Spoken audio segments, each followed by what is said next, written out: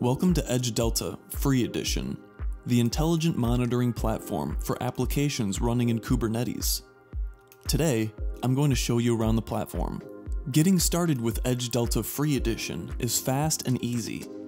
From our website, you can create an account, then enter your cluster name. Here, it's prod AKS. Then, I run these Helm commands to deploy. And that's pretty much it. Edge Delta will start collecting and analyzing your log data and surfacing insights to help you ensure your services are working as expected. Here is the Kubernetes overview page. This provides a high-level overview of your Kubernetes resources and their health. The bigger the circle, the more logs the component is throwing. If the circle is red, there's an issue. Let's click into our notification service to see what's going on. Here is a view of the anomaly in the notification service. In this view, we'll show you all the negative log messages associated with the anomaly.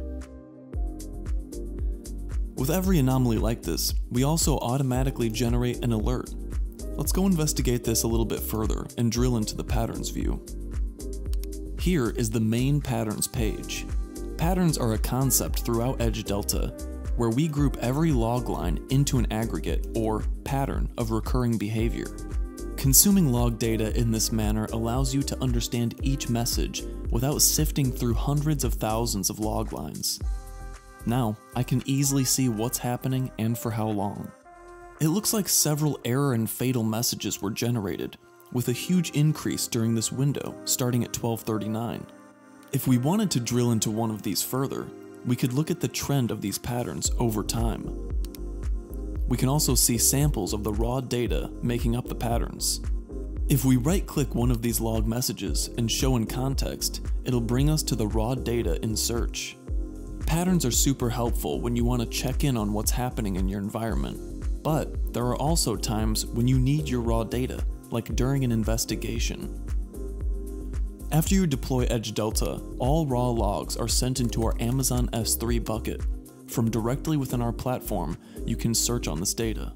All raw data is retained for 7 days under the free tier.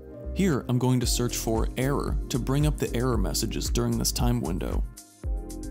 On the left, I can use these checkboxes to isolate messages from our notification service. Edge Delta Free Edition gives developer and operations teams a fast and easy way to monitor their services running in Kubernetes. And it's 100% free up to 10 GB per day. Try the platform out for yourself at edgedelta.com.